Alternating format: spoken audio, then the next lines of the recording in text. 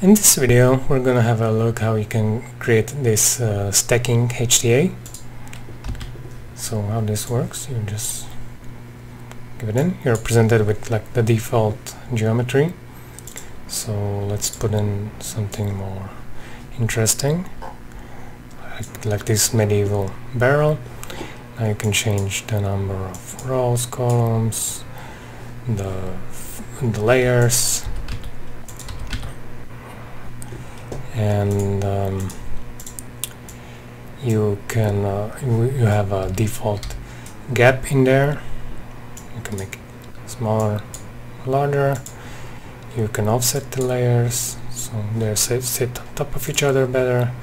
You can delete the endpoints to make it a bit more convincing, randomize the rotation, change the seed. You have a proxy feature, so in case you have something complicated, or it's good to see the rotation in here.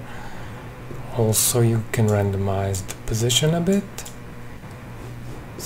but you have to be careful so it doesn't penetrate. Maybe you can increase the gap, and you can change the offset of the noise.